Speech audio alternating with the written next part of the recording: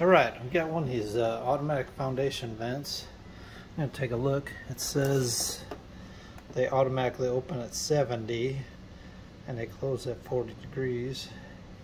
Let's just take a look. I can get these open with one hand here.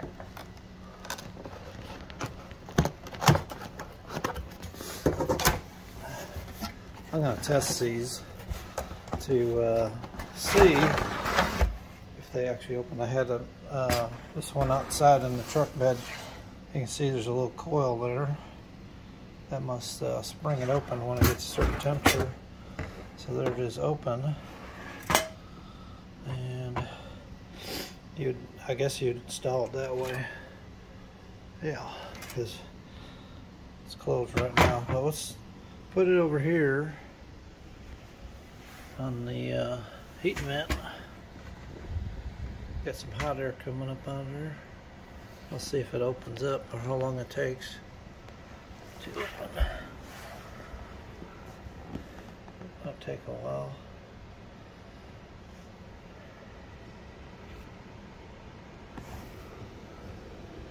Seems like it's opening a little bit. Springing open now, just a little. Yeah, you can see it opening slowly. Little bit of time, there it goes. She's opened up. That didn't take too long. That heat on it. She definitely opened up.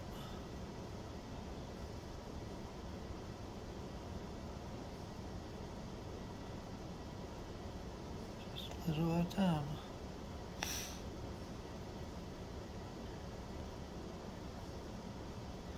So, in summer, I would spring open anytime it's above 70 and you get good ventilation. Get all the humidity from under your house, and then in winter, that close up, save your heat. Still opening up. Just about fully open now, really. Take a look at that. That's pretty cool, isn't it? So, probably less than a minute, that opened up all the way.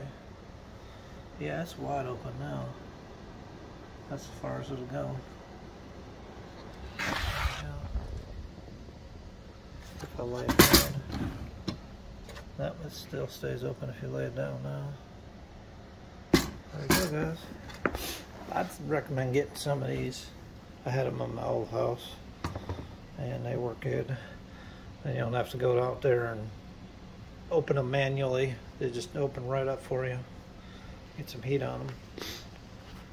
I think these were they weren't cheap. They were like $40 a piece, I think, at Home Depot or Lowe's. I can't remember where I got it. One good thing here, it's made in USA.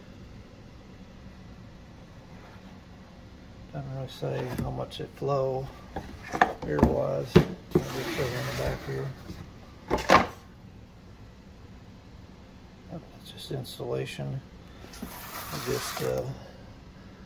I got some screw holes in the sides here, see? So you put them in and then you screw them in that direction there. Looks like a threaded insert almost in there. That is a threaded insert. There you go, guys. Alright, so one thing I wanted to show was these screws also that come with them. So you get the 4 screws. They have a slotted head and they're pointed, so you screw them in. I guess that holds tension onto your foundation, holds the vents in.